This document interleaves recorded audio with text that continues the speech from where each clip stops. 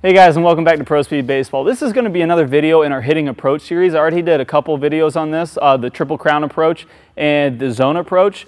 And the reason why I'm doing these videos, guys, I just want to take a quick minute to tell you how important it is to have an approach as a hitter. You know, when I was coming up and playing a lot of baseball, travel ball, that kind of stuff, you know, like no one ever really told me to have an approach. And I remember thinking back and like, God, I wish somebody had told me to have a plan when I was up at the plate. Now, you might have already heard this, have a plan when you go up there. Someone might say that, but there's not any specific plan that works for every single person. That's why I want to put out a bunch of different approaches that I've tried and that I've heard about so that you guys can have some options to play with and start practicing with. And this is just going to be another approach that you can work with. And I called this one the wild man approach because it's the most aggressive approach I ever personally used, and it was fantastic for when I just needed to like really break out of my shell. I actually used this right when I first went into pro ball. I went to a winter ball league, and it was right before I started playing pro ball, and I was facing a lot of guys throwing really hard. It was really intimidating, so I just went with this approach by the luck of the draw because I was hitting with a coach at the time that had me on it. So this is exactly what it is.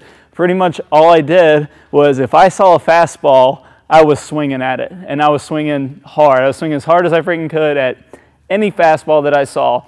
And the reason why this got to where it works so well is because I went in there, and a fastball, in my opinion, is the easiest pitch to hit because it's the most seen pitch, and it's, you know, usually the straightest with the least amount of movement.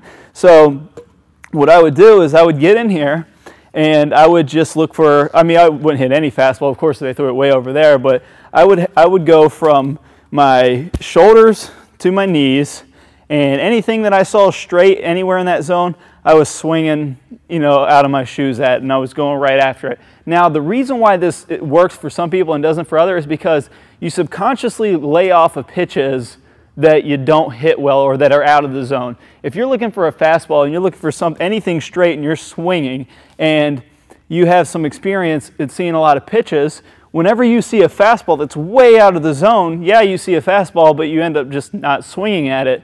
And that's the beauty of this approach, if it works for you, is that whenever you see a fastball that is somewhere where you can hit it, you're ready to rock and roll, and as soon as you see it, you're ripping it. And if you ever seen guys on TV where like they throw a pitch and it just looks like they know it's coming, they're probably using something along the lines of this approach. So what you're going to do is get you a zone from your shoulders to your knees, and anywhere from about 6 inches inside the plate to 6 inches outside the plate, have yourself a big old zone. And anytime you see a straight fastball coming out of the pitcher's hand, if you perceive straight coming out of the hand and it's anywhere in that big zone, go ahead and take a rip at it. And if you guys like this approach and it keeps working for you, the more and more you do it, the more and more this zone that seems this big to you is going to shrink down into a zone that's going to be in the strike zone and where you like it. So the more you do it, the more. This is definitely one of the more dangerous approaches, and that's why I call it the wild man approach, is because you're just ready to fire at any given moment. But it's a really good aggressive approach, especially if you're having trouble getting the bat off your shoulder or just being aggressive at the plate in general.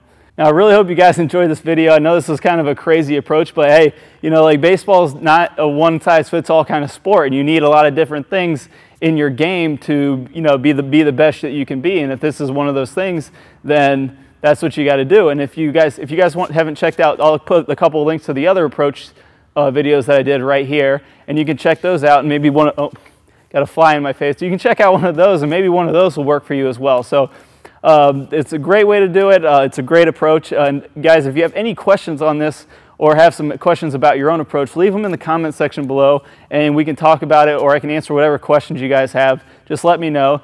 And stay tuned. I'm going to play a bonus preview out of one of the videos in our power hitting series, and you can actually click on the link that pops up in that preview or in the description below and see that entire series absolutely free of charge. And if you guys could, make sure you like, subscribe, +1 this video on Google. That really helps me out.